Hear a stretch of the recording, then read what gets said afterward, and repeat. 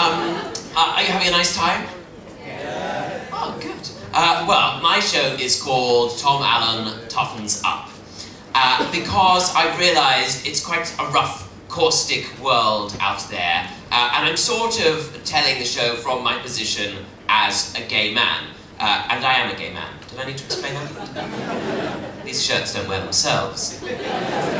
And I think a lot of people assume that gay men can be quite confident and quite overbearing and over-sexualised, the sort of people who engage in bondage and water sports, you know, where people wee on each other during sex. I don't know about anybody here, but I can't wee if I can hear voices. Sometimes I have to whistle.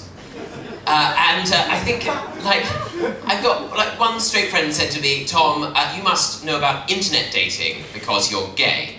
And it's true, there is this organisation set up by the government called Gaydar. And, which is a bit like Facebook for gays, often without the face. And the difference between, you know, what she would be using, which would be Match.com, and what I would use, which would be Gaydar, is that on Match.com it'll say things like, what are you into? And people will put country walks, European cinema, cookery. On Gaydar it'll say, what are you into? People will put fisting, breath control, gas masks, waders. Some people like to have sex with waders on. Now, I don't know much about fly fishing, but I think waders come up to about here, don't they? I don't know how you'd have sex with waders on, unless you have very sensitive shoulders. Which actually I do. And, like, I went to a very rough school as well. Did anybody here go to a rough school? Yeah, you sounded quite posh. I don't mean like the governess was sometimes in a bad mood.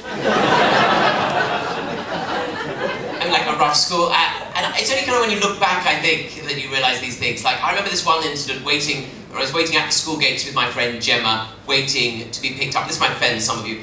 Waiting to be picked up at the school gates, and Gemma's mum appeared in her car, saw her, wound down the window, and shouted, "Here, Gemma, where have you been? I've been waiting up the end of the road like a cunt."